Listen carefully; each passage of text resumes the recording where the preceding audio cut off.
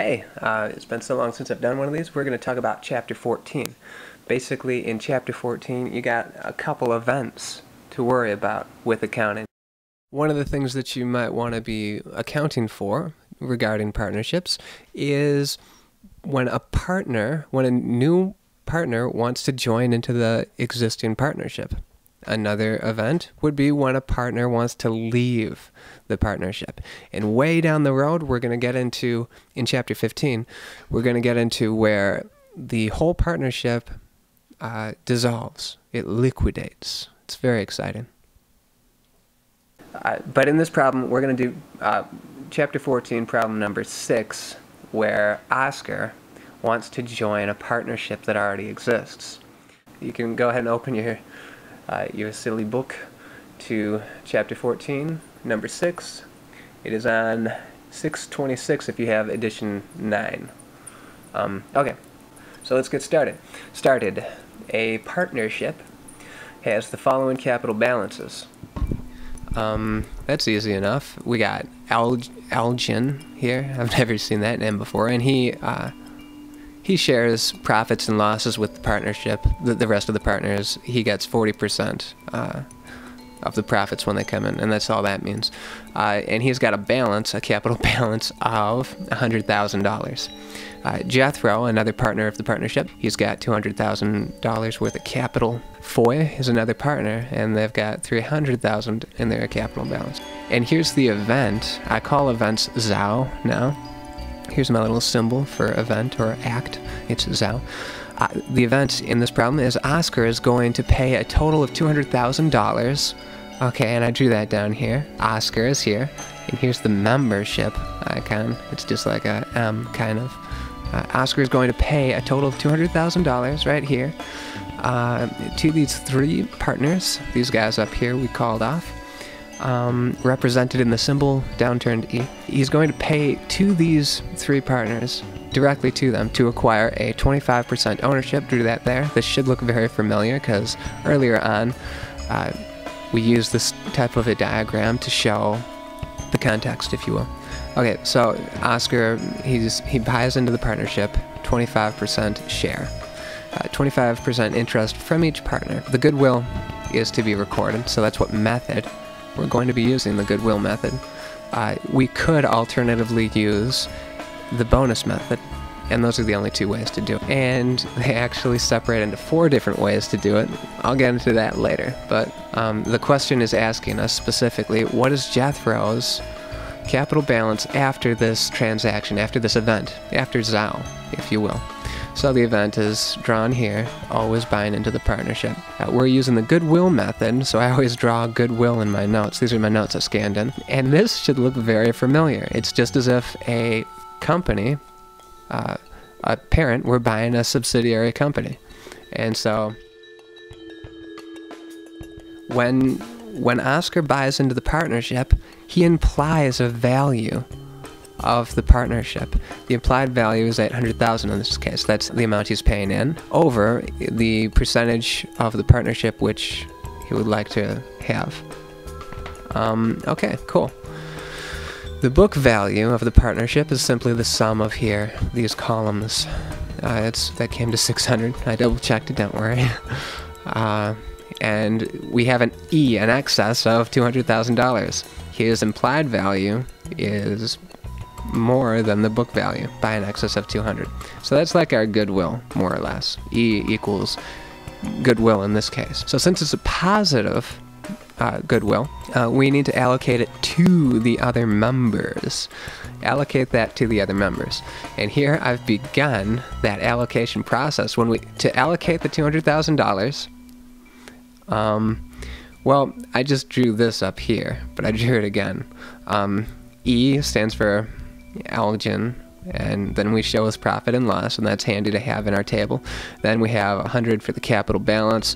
We may as well sum that down there. So what's the first thing that we have to do to our table?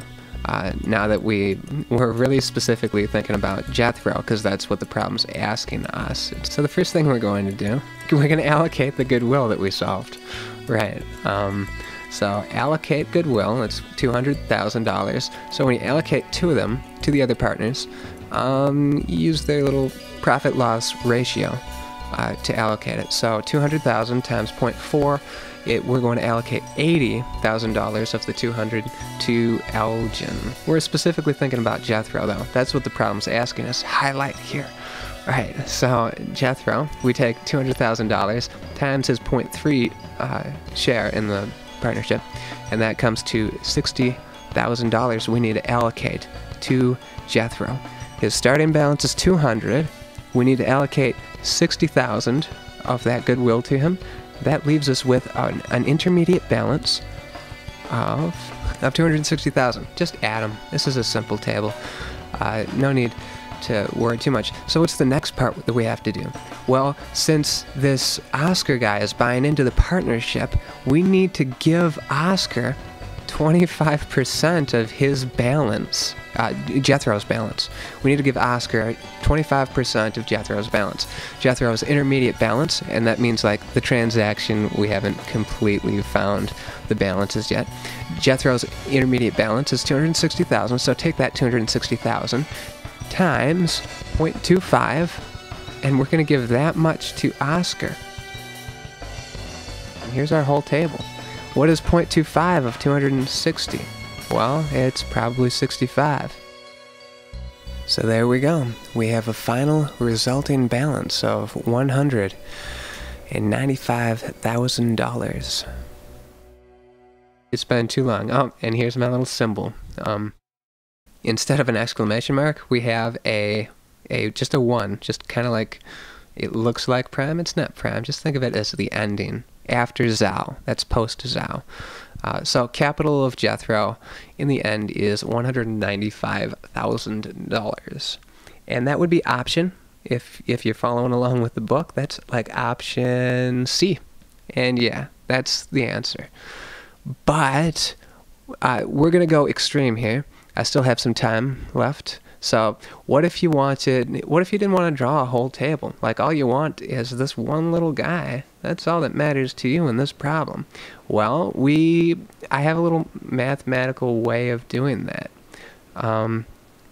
First, I would write down capital of Jethro plus equals goodwill times the ownership of Jethro, his share, the ownership share of Jethro. Those are my symbols, okay? Now, or rather, we could just say 200,000, which is Jethro's beginning balance. Oh, no, I'm sorry. Not that. $200,000, which is the amount of goodwill. We calculated it up here. Very fun. Where is it here? $200,000 is our goodwill, times 0.3. That's Jethro's little share in the partnership. And that's going to equal $60,000. So yeah, that's easy to say. $200,000, I mean, well, just 200 times 0.3 equals 60. But what is this plus equal thing? Well, after that you say, which would make, that's my symbol for which would make, $260,000. You might be thinking, what the fuck is cathode zero doing here? But he's doing something very cool.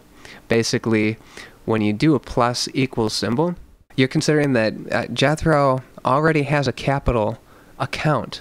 And sure enough, he did. It's $200,000.